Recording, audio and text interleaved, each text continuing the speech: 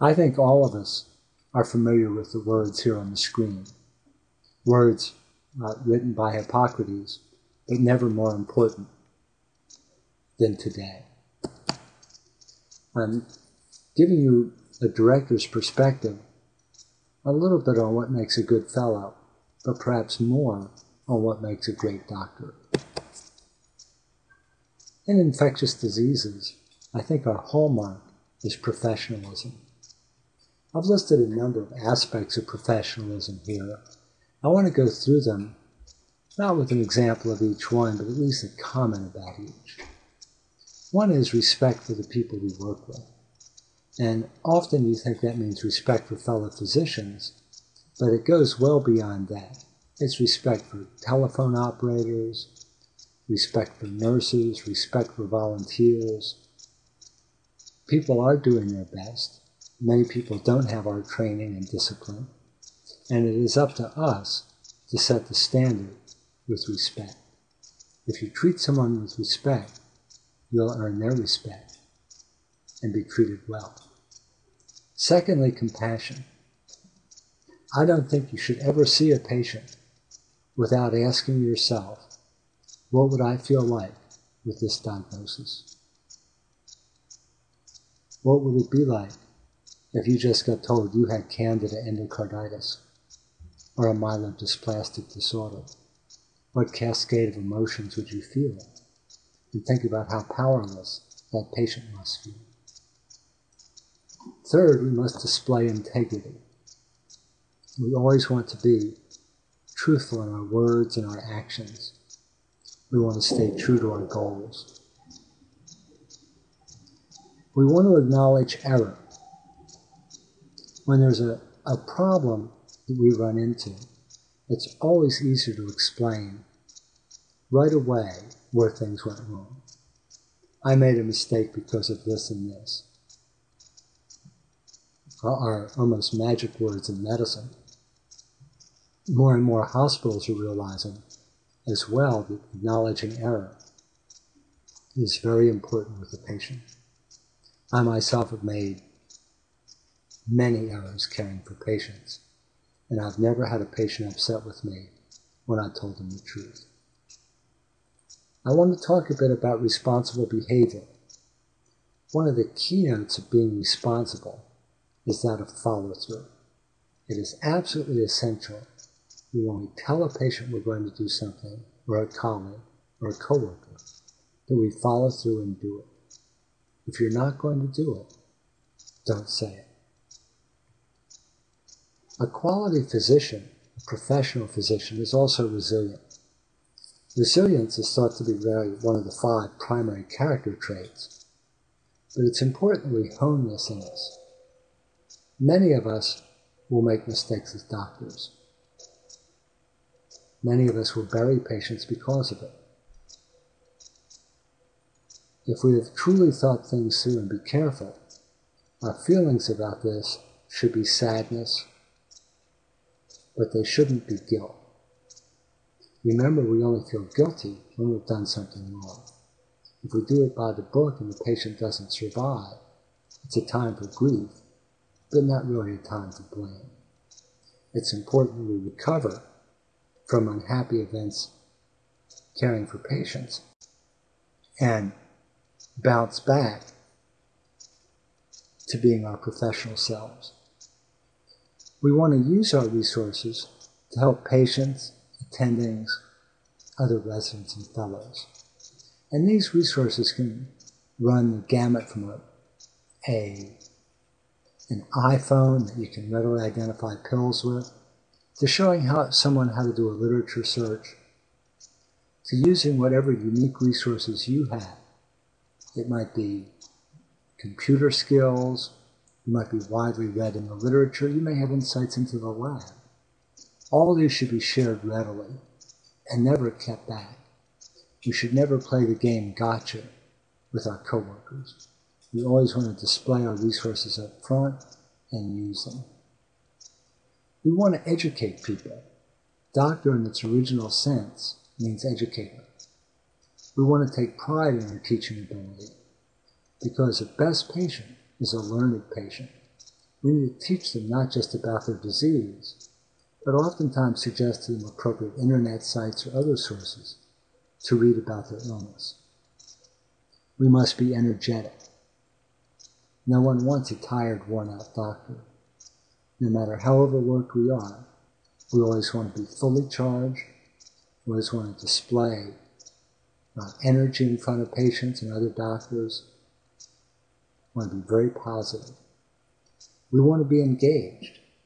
And this could be active listening. It could be sitting there and listening to a patient tell their story. But we always want to know what's going on.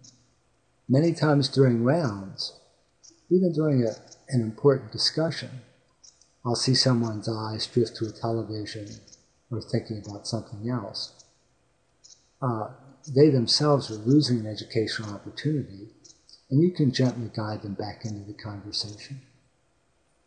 We want to be accurate when we give someone information.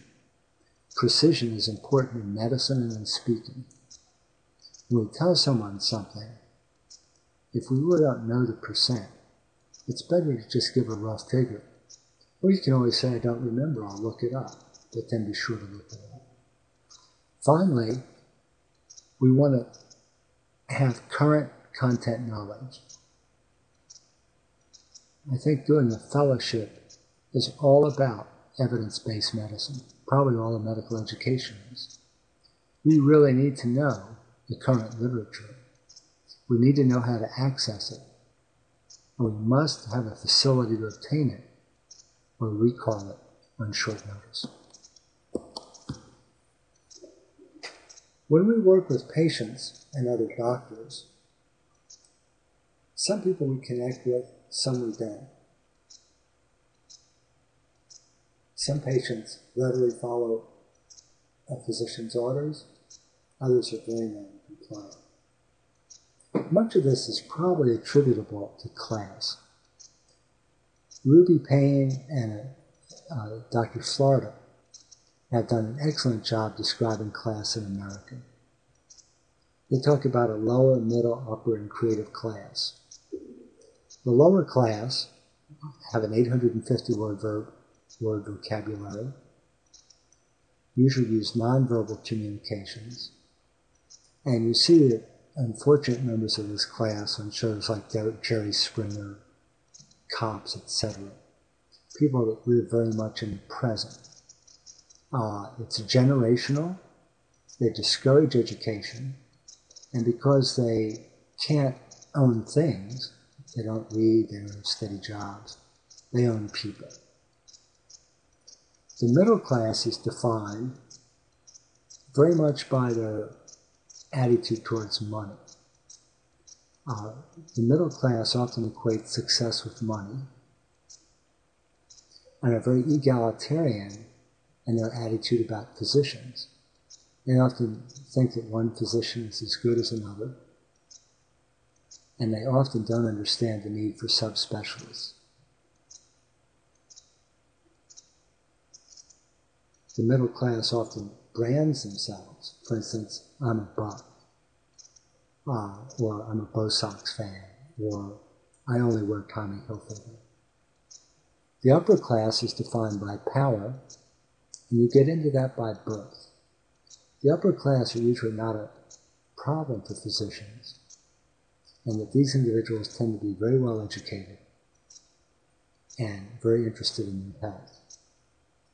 The creative class, characterized by physicians, artists, lawyers, architects, are defined as success being virtuosity or doing a job perfectly. When speaking, the creative class often uses a formal register, and then after determining a patient's social class, you can change your speech patterns accordingly. This ability to recognize class helps us interact with the patients and helps us understand what's important for them and how many times we have to repeat it. In my experience, this is especially evident in research trials.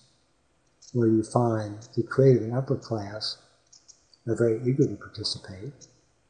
The middle class has mixed emotions about it, and the lower class has a almost paranoid reluctance to be a victim because in most of their social transactions they're taken advantage of. So that group takes special reassurance. When we approach a patient, we want to stop, look, and listen. Look at the patient, see who's in the room with them, make sure you introduce yourself properly to their guests. You want to generally look at the patient to get an idea of their health and listen to what they have to say. When you introduce yourself, use your preferred name slowly. Don't be afraid to repeat it. And if it's an odd name like mine, Sinnott, I ask them to repeat it back to me. I always try to conduct my interviews at eye level, and it's important to avoid yes or no questions, open-ended at best. I always kid about doctors that walk in and say to the patient, "You don't use drugs, do you?" Obviously the answer is going to be no. Appropriately, you should say, "When is the last time you got high?" When asking about alcohol, you want to ask them, not do you drink, but do you drink 3 hard drinks a day or 12 hard drinks a day? And let the patient deny their alcohol consumption. Finally, I think it's important to find a topic of mutual interest. The patient will be easier to remember. I'll always remember one individual whose father was a zookeeper in Khartoum in Sudan and a zoologist, or another individual whose business was flying small planes across the Atlantic. It's far easier to remember patients by their interests than by their illnesses. And when I demonstrate taking a history, I always demonstrate having the person at eye level, engaging them in conversation, and using open-ended questions. Yes or no questions are reserved for very simple topics about allergies, etc. When asking about gender identity, you'd say, some people prefer men, some women, some people some of each. What do you prefer? For instance, when asking about gender identity, you'd say, some people prefer men, some prefer women, some prefer some of each. When talking to the patient, you must show interest. Here again, active listening, leaning forward, put your papers aside, let the patient tell their story. Display a positive attitude. Don't show that you're rushed or stressed to a patient, even though many times you are. See if you have a commonality of interests. Sports and literature are 2 very neutral areas that patients will often help identify you with, as well as you them. Be sure to show empathy. You should always tell a patient, "I'm sorry you're sick. I'm going to do my best to make you better." Ask about their family. Be sure before you leave that you always make a simple point to the patient. They might be getting better or worse, but frame it in terms of patient welfare. Have the patient repeat it back to you.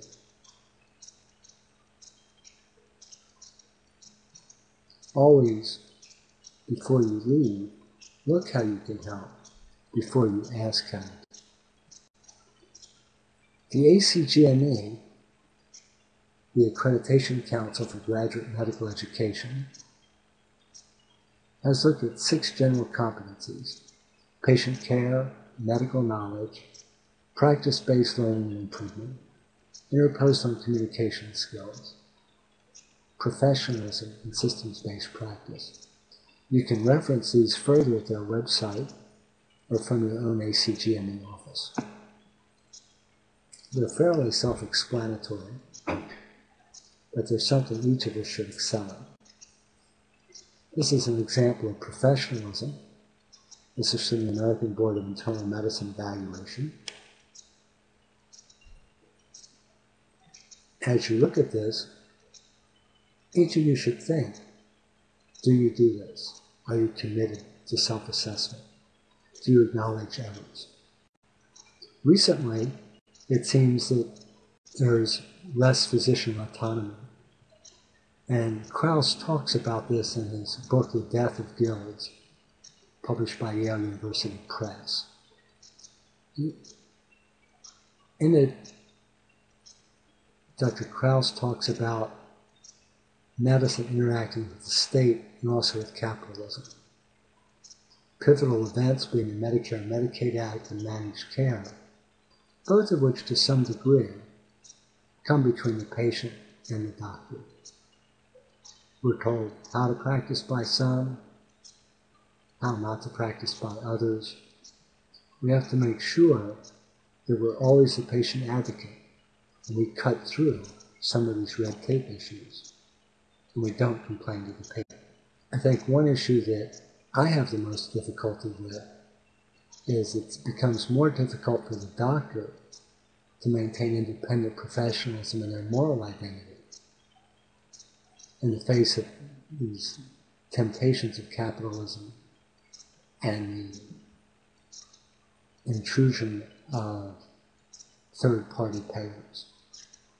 This very practice of medicine is being transformed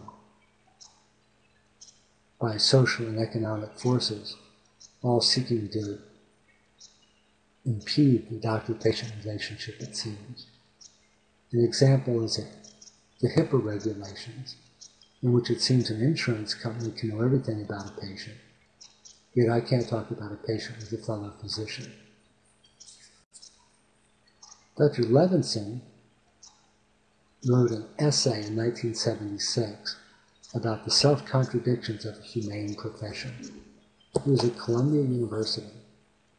He wrote that the sad paradox is that a profession supposed to care so much for people has somehow forgotten to care for and nurture its own. I think these words are very true. How often have we seen another physician distressed, having problems with alcohol or marriage or both, or with their practice? How often have we not reached out to them and see what we could do? How often have we not suggested counseling or just been supportive?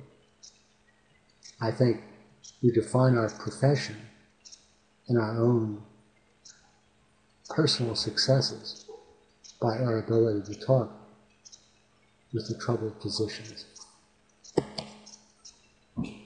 I want you each to remember that you are part of a great profession. I want you to each understand that you must get personal satisfaction from what you do. I want you each to let others see your professional satisfaction. I want each of you to embrace lifelong learning. No one should know more about your medical specialty than you do. To do that, make sure you know how to read a journal. I want each of you to never give up, to always do your best for the patients, and always be a patient advocate. Thank you very much. It has been my honor to talk with you.